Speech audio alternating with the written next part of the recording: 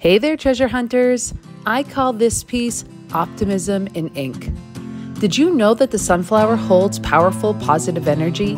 It symbolizes happiness, optimism, honesty, admiration, and devotion. It holds a power that surpasses many others to bring joy.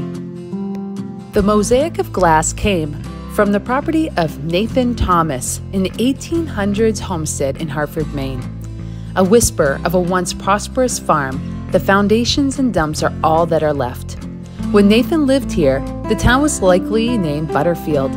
He and his wife, Elmira, had 7 children and a servant who lived there with him. There are several different colors of glass being used in this piece.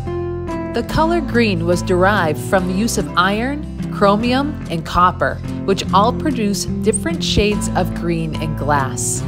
Imperfections in the ingredients may have also produced more of a variety.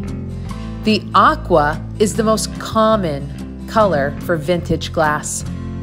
It gets its blue color from impurities in the sand during the glass making process. Brown glass is made by a mixture of sand, soda ash, and limestone, and is heated to a very high temperature. Most of the green and brown glass that you see on this piece likely held some sort of liquor. The inkwells were widely used in the early 1900s. Can you imagine what their ink was used to write? Maybe letters, postcards, ledgers, or maybe words of optimism.